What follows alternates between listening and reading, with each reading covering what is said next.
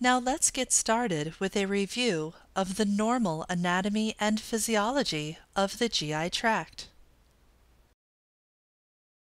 We begin with a review of the layers of the gut wall. From inside to outside, the layers are mucosa, muscularis externa, and the serosa adventitia. The mucosa is composed of epithelium for absorption, the lamina propria for support, and the muscularis mucosa for motility. The muscularis externa contains the myenteric nerve, also known as the Auerbach's plexus, and the serosa or adventitia serves as the external covering. There are multiple layers of the abdominal wall, which vary depending on location between the anterior and posterior midlines. A surgeon entering the abdomen in the right upper quadrant would traverse the following layers in this order: skin, superficial fascia, external oblique muscle, internal oblique muscle, transverse abdominis muscle, transverse fascia, extraperitoneal tissue, and peritoneum. You can remember this with the mnemonic, Sally Struthers eats Indian toddlers to enlarge peritoneum.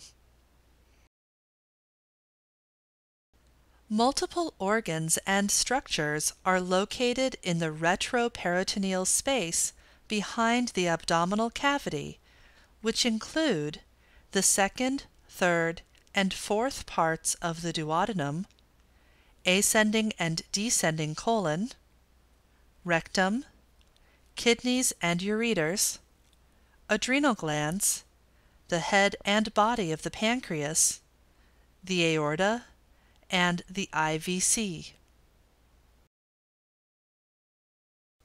Embryologically, the organs of the GI tract develop from the primitive gut as follows. The foregut develops into the stomach and proximal duodenum, liver, gallbladder, and pancreas. All derive blood supply from the celiac artery at the T12-L1 level and parasympathetic innervation from the vagus nerve. Midgut develops into the intestinal tract from the distal duodenum to the proximal 2/3 of the transverse colon. It derives blood supply from the SMA at the L1 level and parasympathetic innervation from the vagus nerve. Hindgut develops into the colon from the distal 1/3 of the transverse colon to the upper portion of the rectum, deriving blood supply from the IMA at the L3 level and parasympathetic innervation from pelvic nerves. The three major branches of the celiac trunk are the common hepatic artery, the splenic artery, and the left gastric artery. The stomach derives its circulation from branches of the three arteries just mentioned, which include branches of the left gastric artery, the right gastric artery off of the hepatic artery, the gastroduodenal artery off of the common hepatic artery, and the right and left gastroepiploic arteries off of the gastroduodenal artery and splenic artery, respectively.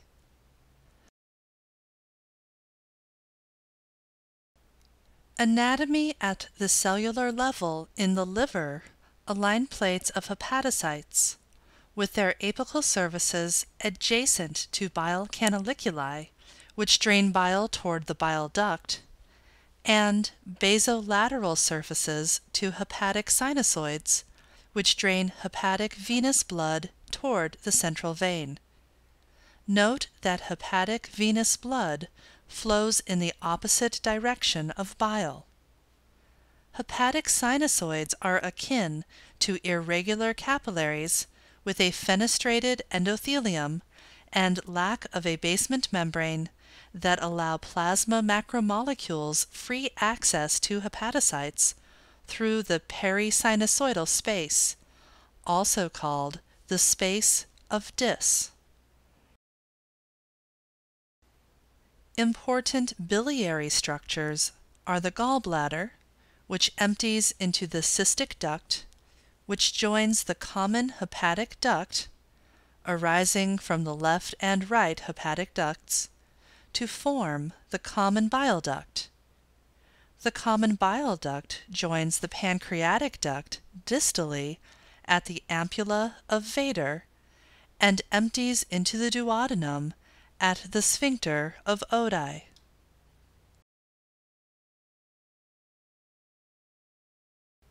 There are a number of significant ligaments within the abdomen, including the falciform ligament, which connects the liver to the anterior abdominal wall and contains the ligamentum teres, a derivative of the fetal umbilical vein. The hepatoduodenal ligament, which connects the liver with the duodenum and contains the portal triad, which is made up of the hepatic artery, portal vein, and common bile duct. The gastrohepatic ligament, which connects the lesser curvature of the stomach to the liver and contains the gastric arteries and separates the right greater and lesser sacs. The gastrocolic ligament, which connects the greater curvature of the stomach to the transverse colon. It is a component of the greater omentum and contains the gastroepiploic arteries. There is the gastrosplenic ligament, which connects the greater curvature of the stomach with the spleen and contains the short gastric arteries separating the left greater and lesser sacs, and the splenorenal ligament, which connects the spleen with the posterior abdominal wall in front of the left kidney and contains the splenic artery and vein.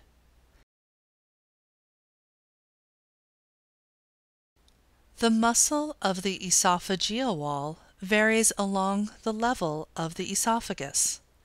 The upper one-third is striated muscle, the middle one-third is striated and smooth muscle, and the lower one-third is comprised of smooth muscle.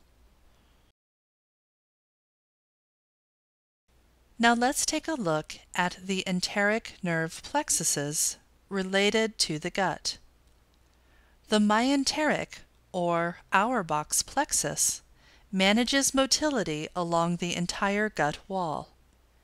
It contains cell bodies of some parasympathetic terminal effector neurons and is situated between the inner circular and outer longitudinal smooth muscle layers of the gut wall. There is also the submucosal or Meissner's plexus. It controls blood flow, secretions, and absorption. It contains cell bodies of some parasympathetic terminal effector neurons and is situated between the mucosa and inner circular layer of smooth muscle of the gut wall.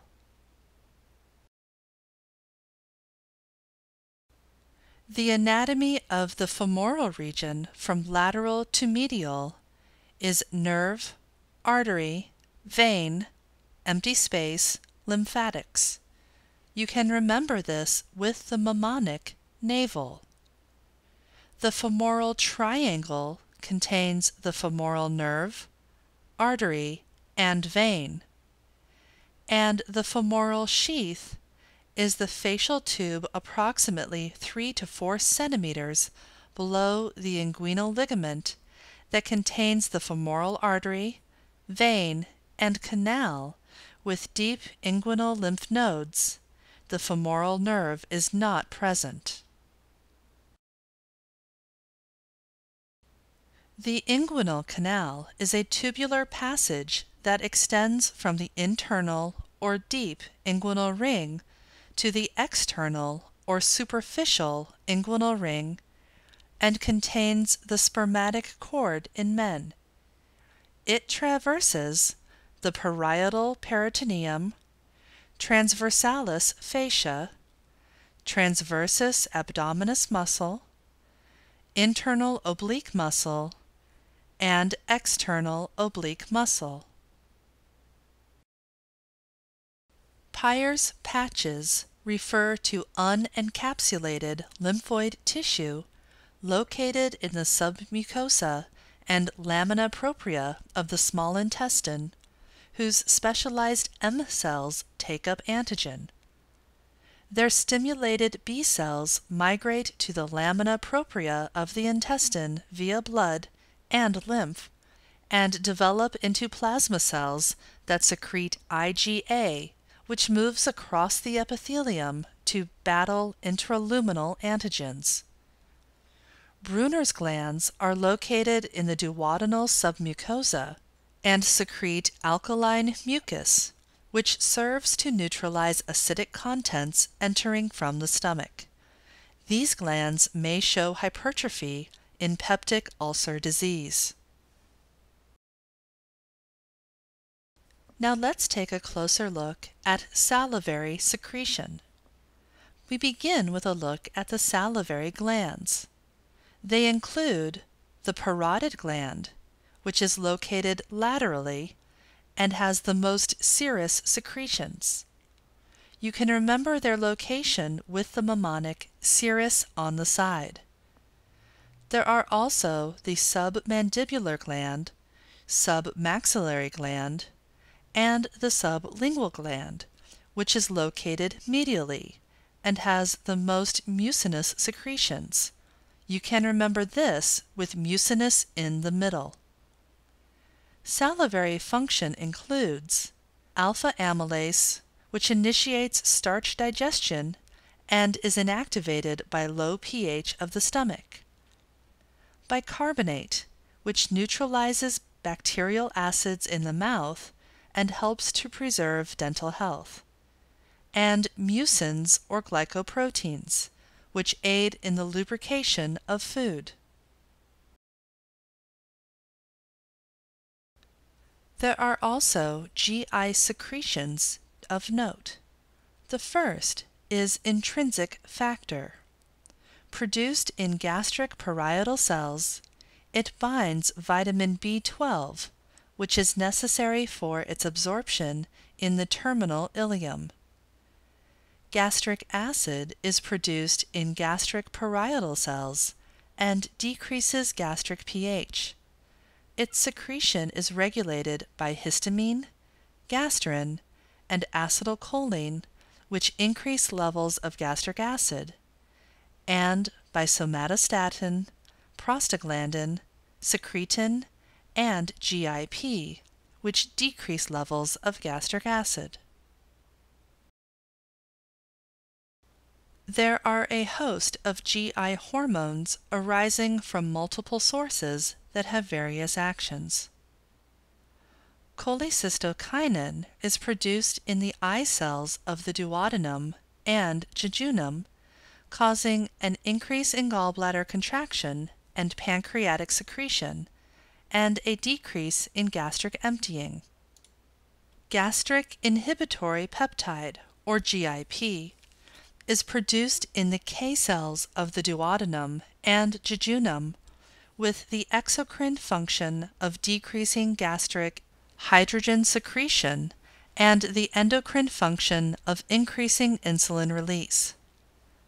Gastrin is produced in the G cells of the stomach antrum, causing an increase in gastric hydrogen secretion, gastric motility, and growth of gastric mucosa.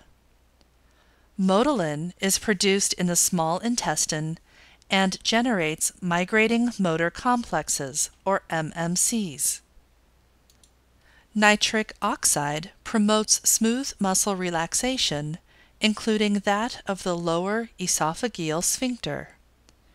Secretin is produced in the S cells of the duodenum, causing increase in pancreatic bicarbonate and bile secretion, and a decrease in gastric acid secretion. Somatostatin is produced by the D cells of the GI mucosa and pancreatic islet cells, causing a decrease in gastric acid and pepsinogen secretion, gallbladder contraction, insulin and glucagon release, and pancreatic and small intestinal fluid secretion.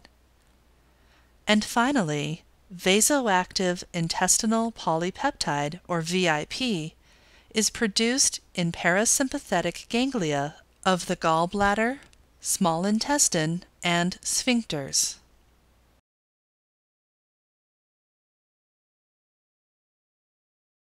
Several factors, such as histamine, acetylcholine, gastrin, PGI2, and PGE2, are capable of stimulating gastric acid secretion by connecting with their specific cell membrane receptors, which in turn signal the production and secretion of gastric acid.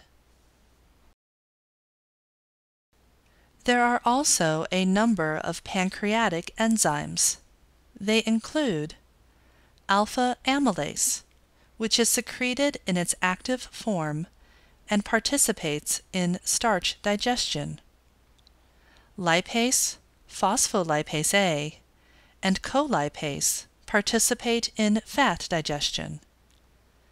The proteases trypsin, chymotrypsin, elastase, and carboxypeptidases are secreted as proenzymes known as zymogens and participate in protein digestion. Trypsinogen, under the influence of enterokinase or enteropeptidase from the duodenal mucosa, converts to the active enzyme trypsin.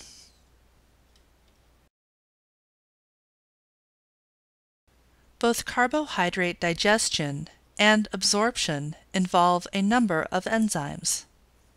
For carbohydrate digestion, salivary amylase initiates digestion by hydrolyzing alpha-1,4 linkages to generate disaccharides. Pancreatic amylase hydrolyzes starch to form oligosaccharides and disaccharides, and is most heavily concentrated in the lumen of the duodenum. Oligosaccharide hydrolases are the rate-limiting step in carbohydrate digestion and form monosaccharides from oligo and disaccharides. They are located at the brush border of the intestine. For carbohydrate absorption, only monosaccharides such as glucose, galactose, and fructose are absorbed by enterocytes. Glucose and galactose uptake is facilitated by SGLT1,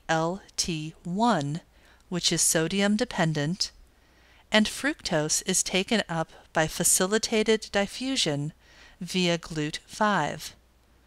All three monosaccharides are transported to the blood by GLUT2. Welcome to the Rapid Learning Medical Tutorial Series.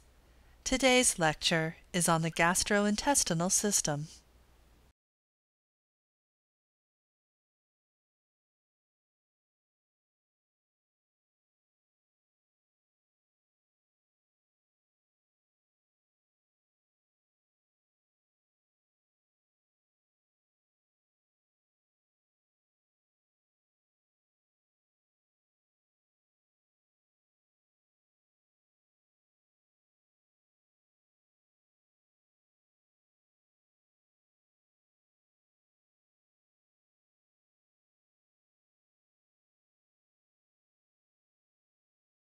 By completing this tutorial, you will learn about normal processes, abnormal processes, and therapeutic principles of the gastrointestinal system.